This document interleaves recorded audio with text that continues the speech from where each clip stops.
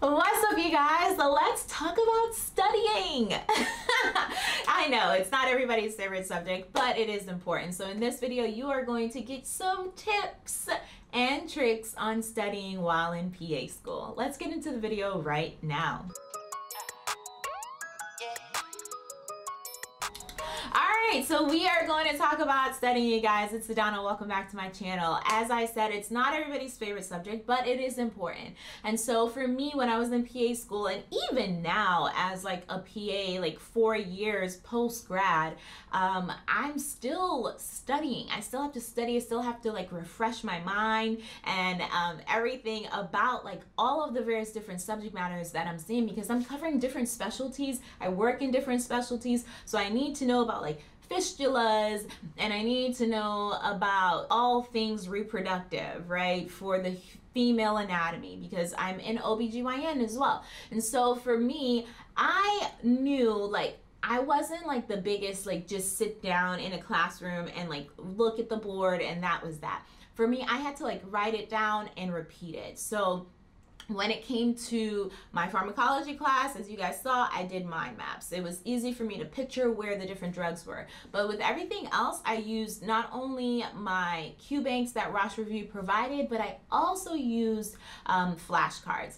Now, obviously, like nowadays, there's Quizlets. It's a little bit more, I guess, high-techy, I guess you could say, because it's online. It's an online flashcard site that you can use. You can make your own Quizlets, and you can use other people's Quizlets as well. I used to write it down on an index card, and I used Quizlets as well that the students in my class would make. And now you guys have the opportunity to use those Quizlets also, because Roche Review has created a Quizlet with flashcards in several different subjects, and I'm gonna just list them out here for you. It's 200 flashcards, and they have it in genital, urinary, renal, reproductive, GI and nutritional, cardiovascular, pulmonology, endocrine, musculoskeletal, EENT, neurology, psych, medicine, ID, hematology, and dermatology. That is a lot. Those are all like the subject matters that you're going to need to know for the PANCE and your boards. So you guys are in luck, because it's about that time to get started studying for your boards. It is free, okay? So you guys just have to go in. I'll leave the link for you where you would go. You just have to put in a little bit of information, and then they will give you the code to get into the Quizlet. And I just wanted to show you exactly what it looks like and, you know, give you a little insight on what you might want to expect. Okay, all right, so we are recording now. I wanted to show you, maybe I should slide over to this side so you can actually see on this side what I'm talking about. So this is the PA flashcards for reproductive, obviously, because, you know, I'm an OBPA now. So I wanted to do that one. But like here, it has 15 questions in this section alone, and I listed out all of the different subjects that they have flashcards for. So 200 questions in all, in totality, for the different subjects, anywhere from like 10 to 20 in the various different subject matter areas, okay?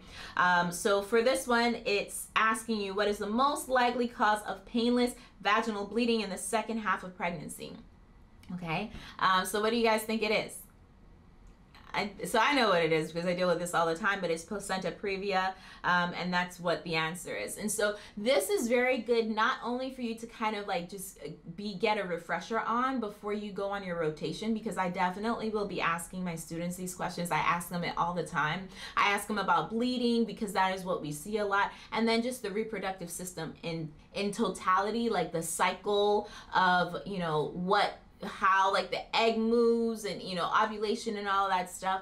So it's important for you guys to know this stuff, not only for your boards, but when you're on your rotation, and then for any exams that you're gonna have. So this is actually pretty beneficial. What disease state is responsible for the presence of endometrial tissue outside of the endometrial cavity? All right, it's endometriosis. We know this. There it is. answer right there. And so this is very simple, very easy. You can quickly go through these flashcards. And the beauty of flashcards, but also the beauty of a Quizlet flashcard, is it's right here in the palm of your hands. You can take this wherever you go. No more like rummaging through your bag for your actual index cards. You're taking this flashcard, because we take our phones everywhere. So you can take this flashcard exactly where you go, this Quizlet. And if you're on the train, if you're on the bus, if you are, you know, sitting in the grocery line, if you're waiting for your spouse in the mall and while she's shopping and you're like just waiting for her, you can be going over these Quizlets and getting the answers and just getting yourself familiarized with it. I've realized that with studying, because I'm trying to learn Spanish right now, and just in general, like with PA school and stuff, it's all about repetition. So the more that you go over the subject matter, the more that you see it, the more native it becomes to you. So when you see the questions, or you see some of these trigger words like this whole painless vaginal bleeding, specifically in the second half of pregnancy, you know, oh, placenta previa, painless vaginal bleeding, those things go hand in hand. So just be mindful of that. I think this is a great resource for you. Like I said, I will leave the link in the description box for you, okay? Go to that link, put in your information, and you will get access to these 200 Quizlets, answers and questions, and hopefully get yourself prepared not only for your rotation, but for your boards and your exams, all right? Check Rosh Review out. They have got you covered.